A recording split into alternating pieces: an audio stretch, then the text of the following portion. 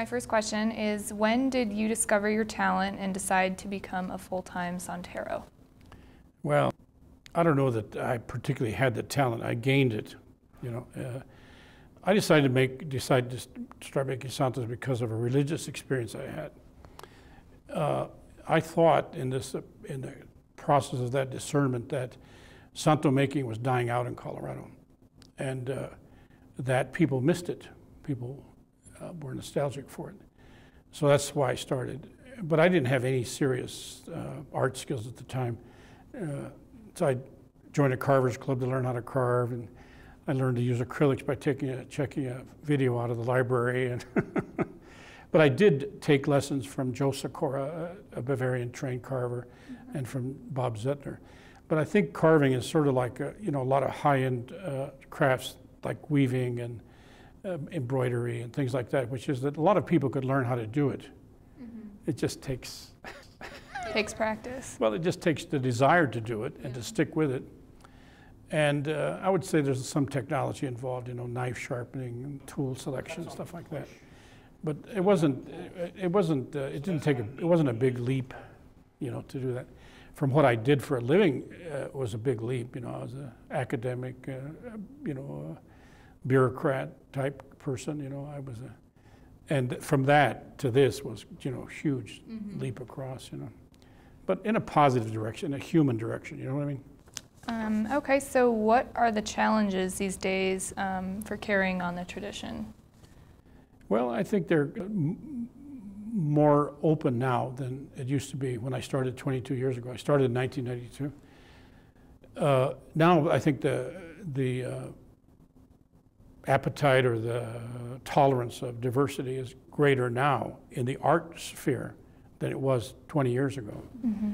And santos had become, I thought, ghettoized, like kachina carving and stuff like that, where they were not universally.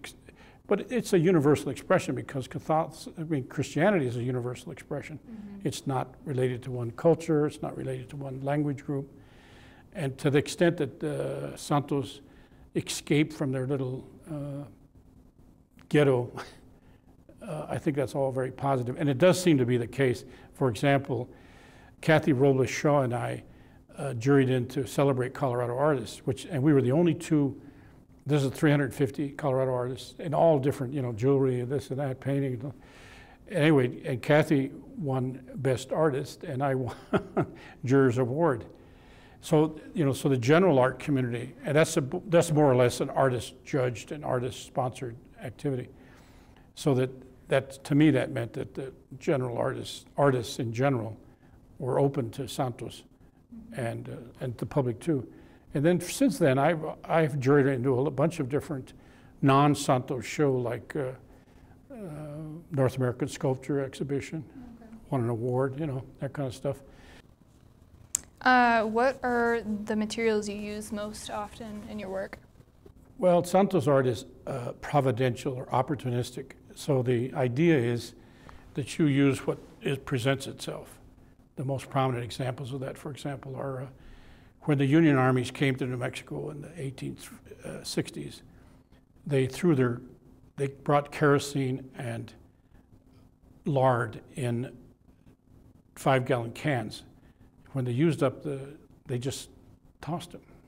No, not in New Mexico. You don't come and trash our place, because the tin had a sacred origin, and it came from God. It came to New Mexico from God. And so the New Mexican people took it, worked it, turned it into works of art, religious works of art.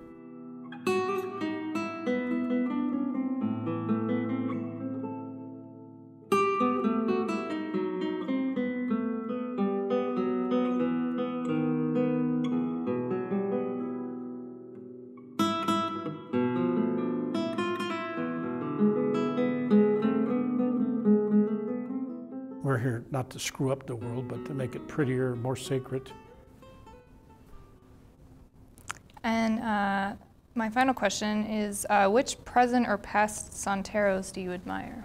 Well, I used to admire Moyeno, who was the person that did this big carving at Chimayo, a famous place in New Mexico. And was a very prolific artist. He has work is at Santa Cruz de la Cañada and other places, San Francisco de Asís Church. But you know what? The public didn't like him. It's kind of like too primitive, so to speak, you know. Mm-hmm. And it was just as hard to copy Moyano as it was to copy anybody else. But I kind of drifted away from him, and I came to A.J. Santero, one of the classic era guys, because he had this more open style, you know. He incorporated Native American elements in his stuff. He did all kinds of things that were one step outside of the tradition, and I liked that idea. I liked that idea a lot. But in terms of my own preference, I like to work in natural wood, and I do stain and paint my santos, both statues and relief carvings and crosses. But if all things equal, I would like to see that natural aspect come through. Are there any Santeros in here that you really admire? Oh, I really admire Jay Seal. I think very highly of Megan Dianza and Teresa and Kathy Shaw. Those are classy people. They produce some classy art, you know. And I can honestly say that all the people in the gallery I found quite at their task. You know, this is master work you're seeing in this gallery. Mm-hmm. But in terms of what kind of Santero, I guess I put it that way. I see myself as, you know, artist educator.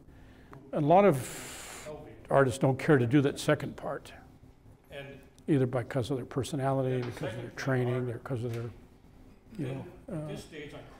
Many artists are introverts, for example, and so it's rare. I mean, there are some extroverted artists, but very rare.